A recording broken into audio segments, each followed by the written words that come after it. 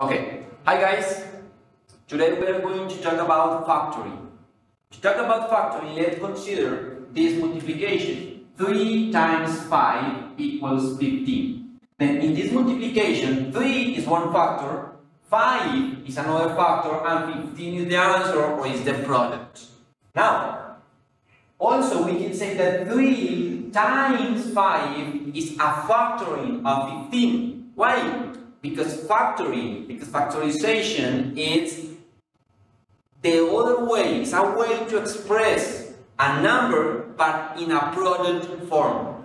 In other words, 3 times 5 is 15, but a different form to write 15 in a multiplication expression is 3 times 5. Okay? Now,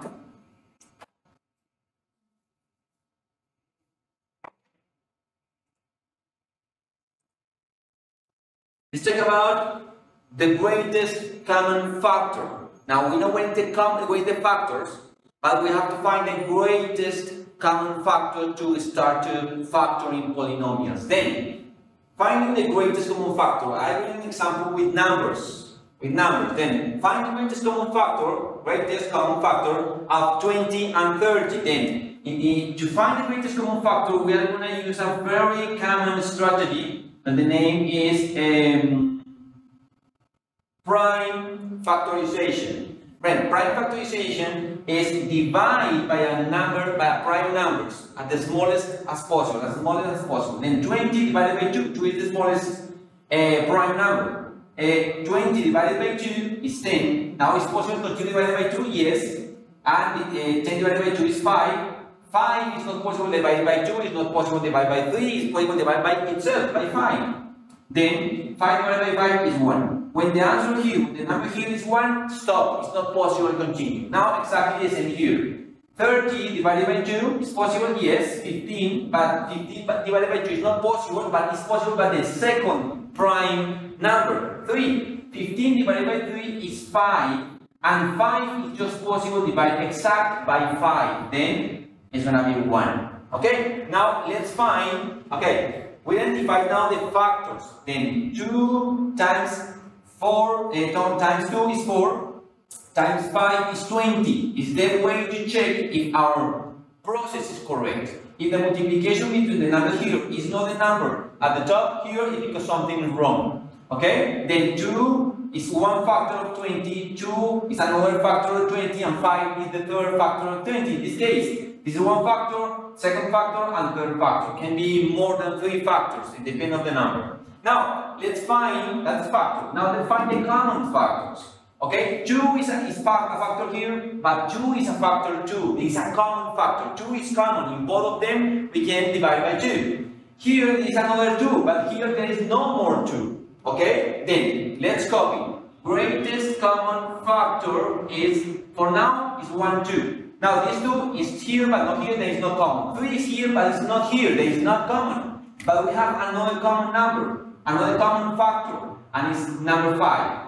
Then 5 is the other common. Then the numbers, the common factors in this case are 2 and 5. And 2 times 5 is 10. That means that the greatest common factor of 20 and 30 is 10. That's the greatest common factor. Okay? I'm going to provide one more example. Okay, let's analyze this second case. In this case, we have to find the greatest common factor of 180 and 420. Then, remember the prime factorization. 180 and here 420. Now, prime factorization divided by 2 is possible? Yes, it's 90. It's 90. Divided by 2? Yes, it's 45. Divided by 2? No, it would not be possible because it's odd number, but it's possible by 3. And it's going to be 15. Now 15, possible by 2? No, because it's odd number, but by 3 is possible. 15 divided by 3 is 5. 5, everybody knows, it's just possible divided by itself. And it's 1. Then we finished. Now let's start here. Is even number that is possible divided by 2. This divided by 2 is 210. Even number is possible divided by 2. Okay? Now divided by 2 is going to be 105. Now, this is odd number. It's possible divided by 2? No, but it's possible divided by 5. Divided by 5 is 35. Because 35 times 3 is 105. Yes? Okay, now this is possible divided by 2? No. By 3? No. But by 5 is possible. 35 divided by 5 is 7, and 7 is just possible divided by 7, and the answer is 1. Then we got number 1 here. That means we finished the factorization, the prime factorization. Now, remember, we have the factors now.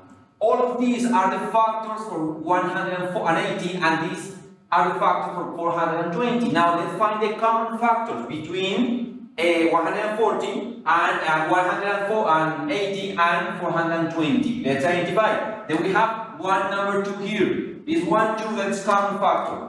Then remember, the greatest common factor is 2. Now, okay, now times. What order? In here there is another 2 that is common. Then there is another 2 that we have to copy here. Then 2 times 2. More numbers common. Yes. 3 is another common factor. Then let's copy. Times 3. Now, this 3, but there are no more 3's here. Then this 3 is not a common factor. But now we have a 5. 5 is common factor. Then let's copy times 5. And here we finish, and here is a 7, but 7 is not here, then 7 is not a common factor. Then let's multiply all of the common factors, and we can find the greatest common factor. 2 times 2, 4, times 3 is 12, and 12 times 5 is 60. Then 60 is the greatest common factor of 180 and 420. Okay? Now, let's use polynomials. Okay? This strategy to identify the common factors, the greatest common factor, is really important for this case. Look, we have to factor this polynomial. In this case, it's a binomial. To factor this polynomial, we have to use the strategy for the greatest common factor. Actually, that's the name of the method, the factoring method that we are going to use in here. Then, the coefficients, 7 and 14. Let's apply the strategy, the prime factorization, to find what is the greatest common factor between 7 and 14. 7 is just possible divided exactly by 7, and it's 1. That's all. We finished. 14 is an odd even number that is possible divided by 2, and the answer is 7. And 7 is just possible by 7. Okay, that means that the greatest common factor in this case, the common factor are just 7. Then, if the greatest common factor is just one number, and this is because that number is the greatest common factor, and 7 is the greatest common factor. Then, let's put 7 here, open and close one parenthesis. Now, 7 times which expression is 7x squared? Of course, x squared. 7 times x squared is 7x squared. Now, let's continue. 7 times which expression or number is positive 14? Plus 2. Then this is the factorization for the polynomial 7x squared plus 14. There is no more possibilities because x is here in the first step, but there is not x in the second term. 14 is alone. Okay, now let's solve the second case. In the second case, we are comparing two numbers, 16 and 20. And one more time, 16, let's use prime factorization, and 20 and prime factorization. Then it's odd number, then it's possible divided by 2. Divided by 2 is 8, divided by 2 is 4, divided by 2 is 2, and divided by 2 is 1. Finished because 1 is here. Now here, divided by 2, 10, divided by 2, 5, and 5 is just possible divided by 5, then it's 1 over here. Then let's find the greatest common factor.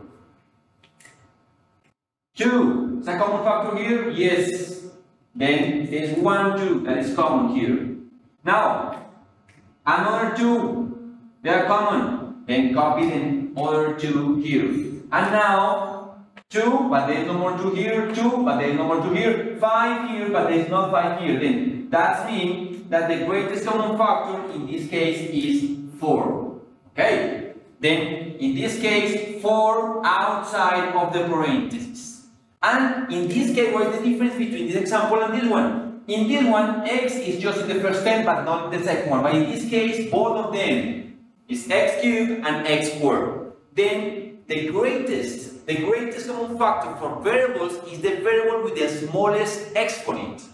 Okay, the smallest is a square. Then take it out of the parentheses. This is the greatest common factor for these two terms. Now, inside of the brackets, as here, we have to find an expression that multiplied by 16, multiplied by 4 is 16. Then 4 times what is 16? Of course, is 4. And x squared times what is x cubed by x. Then copy. Now, exactly the same for the second term.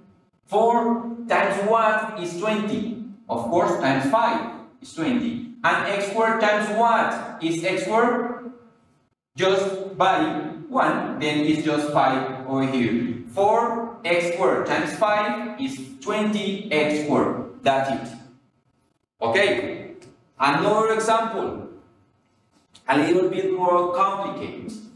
Okay, then in this case, we are solving this, we have to factor this polynomial.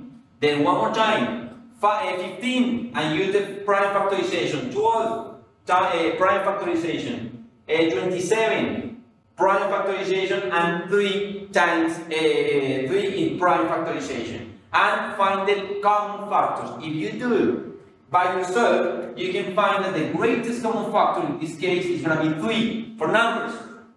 For variables, remember that the greatest common factor is the letter, the variable with the smallest exponent. In this case, what is the smallest? To the fifth, to the fourth, cube, and square. The smallest is a square. Then x squared is the greatest common factor. Now open and close the parentheses, and remember, 3x squared times one expression is 15x to the fifth.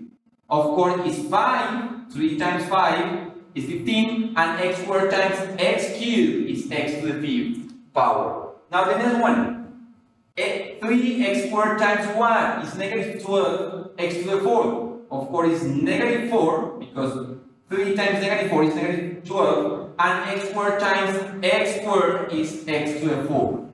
Let's continue.